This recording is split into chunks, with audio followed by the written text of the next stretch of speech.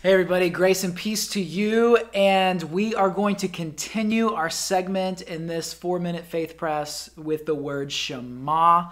We've been talking about Hebrew words. The Shema, S-H-E-M-A, is the most central text in all of Scripture. It comes out of Deuteronomy 6:4, and so we're going to be looking at this for the next few weeks, because if you miss the Shema, then it's hard to really understand what God is trying to tell us through the Scripture. So let's start with the practice. I want to invite you to put your pinky into the air. My daughter and I end most of our nights in this way. When she is in bed, I'll go tuck her in, and we'll put pinkies in the air, and we'll say this: Shema Israel, Adonai Eloheinu, Adonai Echad. Say that with me. Shema Israel, Adonai Eloheinu, Adonai Echad. It means, hear, O Israel, the Lord is our God, the Lord alone. The word Shema means hear. Now in Hebrew, the words and the ideas and the way of practicing faith in Hebrew is earthy. It's practical. In the Greek, the idea of religion was always conceptual. It was always about ideas that you held in your heads. So Greek has more to do with philosophy. Hebrew has more to do with practicality, about actually utilizing your hands, getting your feet dirty. It's an earthy way of thinking about religion.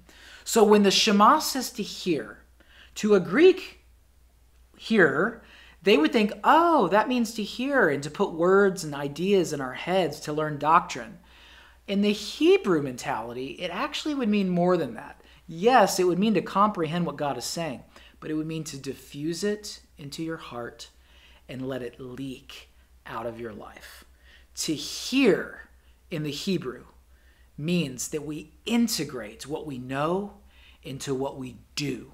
And I can't tell you how much of Christianity today is being criticized because we know so much here, and yet the world feels like we do so little out there.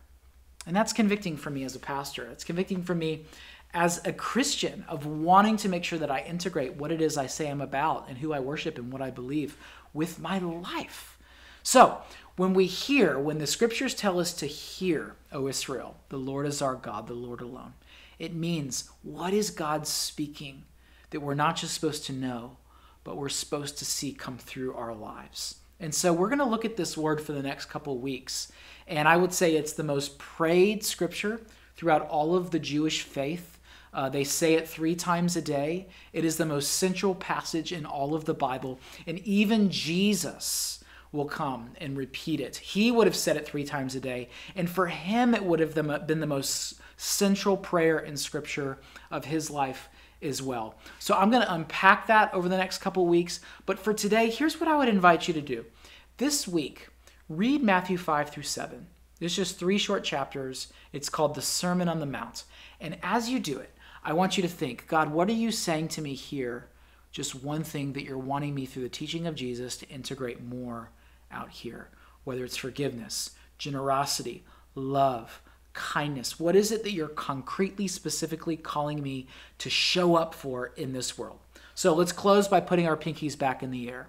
Shema Israel, Adonai Eloheinu, Adonai Echad. Hear, O Israel, the Lord is our God, the Lord alone. Next week, I'm going to tell you why we put the pinkies in the air. God bless, and I hope to see you soon.